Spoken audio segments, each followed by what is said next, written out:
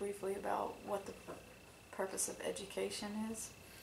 Well, the traditional purpose is to make people better human beings, and in democracies to make them better citizens. How many of your teachers would have agreed with that, do you think? I think maybe broadly they may have agreed with that. I'm not sure that. Well, what would they, the majority of them, how would they answer that question? What is the purpose of higher, by the way, higher education? Higher education. I think they would answer it and say it would be the transfer of knowledge. That's what I think they would say. I would probably say it's something where it will lead you to make a lot of money. Of course, it gets you a job. That's what Some of them might say, to develop certain skills or, be able to be a critical thinker or something like that. Well, a critical thinker so that you could know who to vote for. I mean, it's not like critical, how to make a moral decision in a difficult situation. So is learning, I guess, basic things, is that considered something different than education in the traditional? I want to talk about higher education. So it has to be higher than high school. It has to be higher than junior college. And it has to be education. What we see in most of our colleges is not higher and it's not education. It's training people how to do a job. And I'm convinced that most of the people you're dealing with see it that way. So it's... Look, what is the most popular major in all universities and colleges? What would you say? Is it education? No, it's not. I wish it was. Business? It's business by far. It doesn't even come close. By far. I guess because I was in education, I know a lot of educators, but I was thinking business has to be. It's not even close. Wow. So this is the what they sell us. This is what the business schools sell us. That if you want to get a good job, you have to go 4 years and take mostly business courses. Then you're hired by some business, right? And in a month, they have a training program. Now remember, we're talking about 4 years versus a month. And in that month, they teach you supposedly everything you need to know to help them run their business. And there's only one reason why they're running their business, and that is to profit. Hello, it's good to see you again. Hi. It's okay. So here's 4 years versus 1 month. You're in the business school, aren't you? I am. Yeah, you're right on time. I thought you were going into... is that what you had planned to do? Go to business school? No, I was going to go to law school. That's what I thought. Yeah. You were going to Spain to go to law school?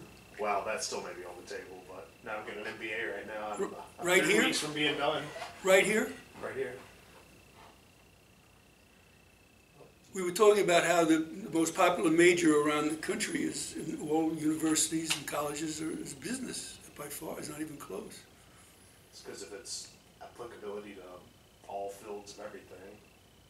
Yeah, but I mean, you're going to get a job. So you weren't a business major as an undergraduate. Well, let's say you were a business major as an undergraduate and now you're getting an MBA. So that would be 6 years, right? Approximately 6 years. If you added up your undergraduate and your graduate program, you'd be taking 80% at least of the courses would be business courses. So now you get a job at some kind of international business where you stand a chance to make a very good salary someday. And they set you up in their executive training program. The executive training program probably will take a month. And in that month, they'll teach you everything you need to know to run that business at whatever level you're going to be at. Starting out naturally in a junior position. So how do you explain the 6 years then? It's all about weeding out, right? It's just about like what? Creating a minimum threshold of commitment that you can gauge people's effectiveness by. Well, commitment to Like, what? Commitment to academic certification, commitment to being a member of a system, commitment. Dedicated to what? I agree with No, you no, I mean, I'm principally. just trying, I'm not having an argument at all, but dedicated to what? Well, dedicated to functional foundational knowledge that shouldn't take 6 Well, years she'll to tell learn. you what, dedicated to what? Granted. Dedicated to what?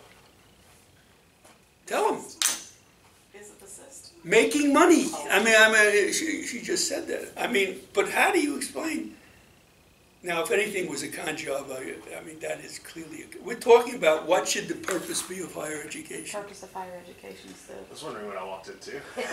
No, I mean, because this was a question that she just had a thesis defense in her graduate program in psychology, and that question came up. So it's certification, right? That's the purpose of higher education. Well, to get a job, and It's in not business, material though. It's not really material. I mean, learning for the most part, it's about. well, the traditional purpose of higher education, it had to be higher and it had to be education, was to make people, better human beings. First, try to figure out what is a human being. Who knows? But you talk about it. Oh, well, business school doesn't do that. Well, up to the point, and then how to be a better citizen. psychology doesn't do that. Yeah, psychology definitely doesn't. Well, but I mean, you know, so how is it so surprising that we get the presidents that we get?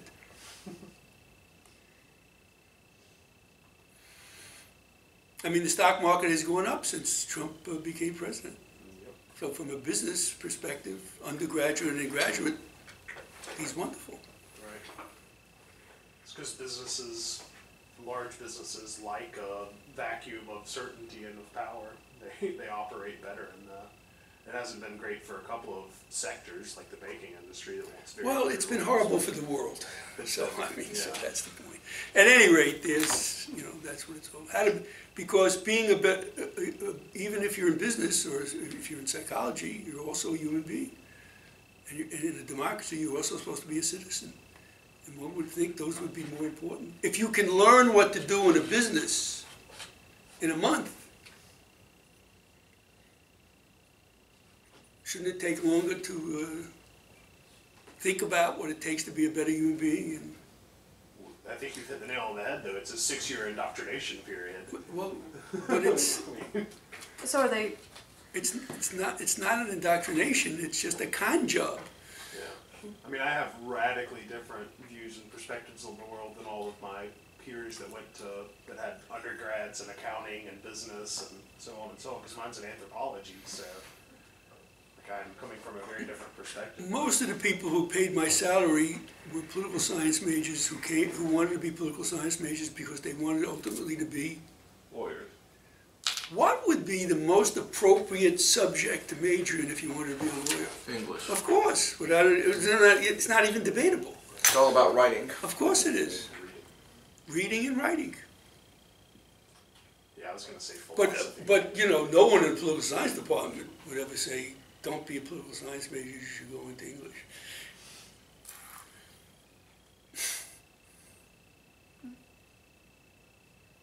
What is the most important trait to be a good psychologist?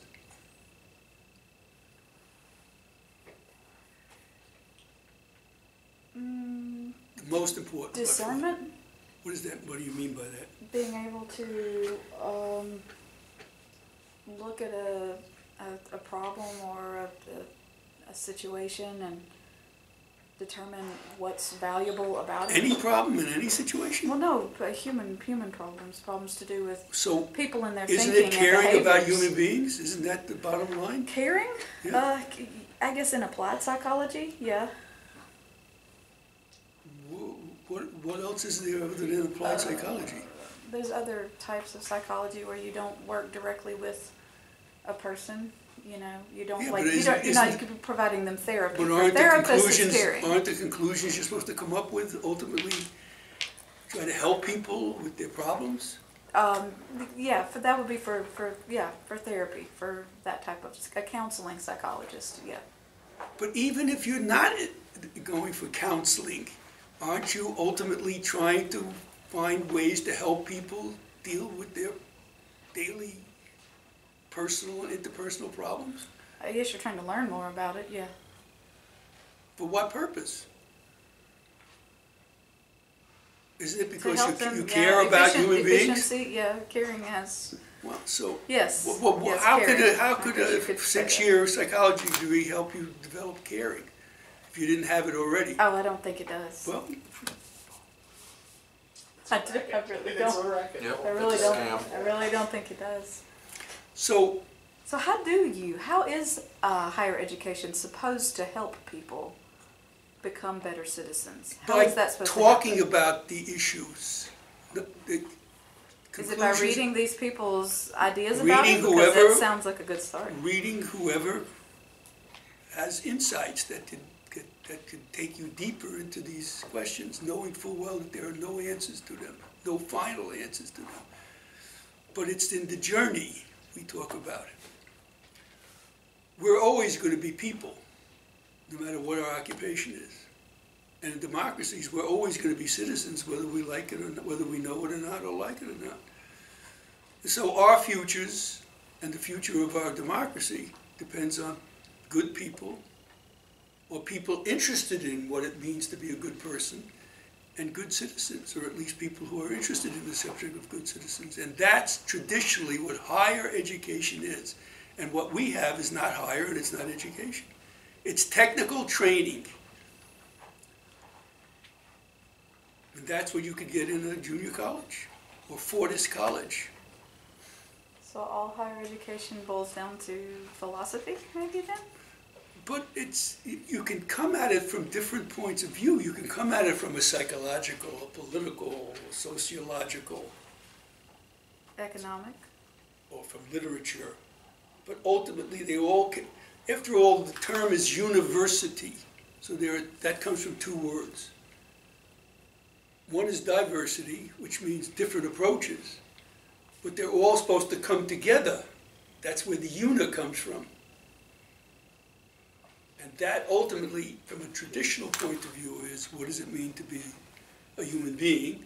What does it mean to be a decent human being? And what does it mean to be a good citizen? So from all those different perspectives, those diverse perspectives, traditionally, they were supposed to come to one. Now, the diversity is all that is important, because they're so supposedly being trained people to do a job. And they may do the job very well, but they're crappy human beings, and they're worse citizens. So that's the difference between thinking short-term and thinking long-term. So from the age of 22 to the age of 65 or 70, you may make a lot of money, live in a big house, and drive an expensive foreign vehicle. But what about afterwards? Aren't you still a human being and a citizen? And what about the ensuing years when you had contests between Donald Trump and somebody else? How would you know the difference? Remember, these traditional subjects aren't supposed to give you answers, but they're supposed to set you on the right path for getting answers from different perspectives. University. So we have the diversity, but we don't have them all coming together trying to answer the same basic, important questions. Yeah. Do you think this has, like, I guess, sort of something to do with, like, not really teaching sort of like a broader concept of civics, like, you know, the person has like a responsibility to their community, to you know, to be an engaged person who's informed and who. Well, that's part of it, but psychology is not civics. Sure, but But why wouldn't in psychology the issue of what does it mean to be a human being, and what does it mean to be a decent human, why wouldn't that issue come up? Well, why doesn't it come up? Because statistics can't answer those. Everyone knows that. And so through the positivistic, relativistic outlooks, all of a sudden those questions become nonsensical. I mean, could it be that, like, since, like, you know, higher education is affected because, like, we don't teach that to people and their children? And Teach what? like the idea of being a good citizenship, you know, civics. Yeah, but before that, what does it mean to a decent human being? You can investigate that question from the point of view of literature, you can investigate it from the point of view of economics, you can investigate it from the point of view of political science. Those are, from the traditional point of view, the basic. Who could argue about that, by the way? And if you're not thinking about those subjects, why are we so surprised that there are so many jackasses in the world? And so many bad citizens? Sure. But there are different ways of thinking about it. They're not just one, it's not just civics. Civics is important because if you live in a democracy, you have to know the way the system works so that you're not going to be scammed by it. So you go to an American government class and they teach you the civics, the basics of the judicial branch, the legislative branch, the executive branch.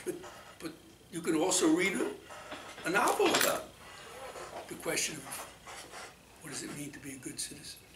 Sure. So do you think Without even mentioning that question once. It's all between the lines. I was going to say, do you think that the technical aspects of it then should just be taught in a different type of education, like 2-year universities? No, technically, Because there are some technical aspects of of course. psychology or Well, business or cour- law, Of course there are. It's what is the question and what method should be used to investigate it. Somebody's got to teach those methods somewhere, is what Well, I'm saying. they should teach them in psychology and they should teach them in political science. But you're supposed to recognize what the most important questions are and to recognize that those statistical methods that play an important role with some questions can't help us answer those questions, and they're the most important questions. So therefore, those techniques are not the most important techniques. They're important, but they're not the most important techniques. Right. They're supposed to help you develop common sense, which everyone knows is not very common. That's what higher education is trying to help you do.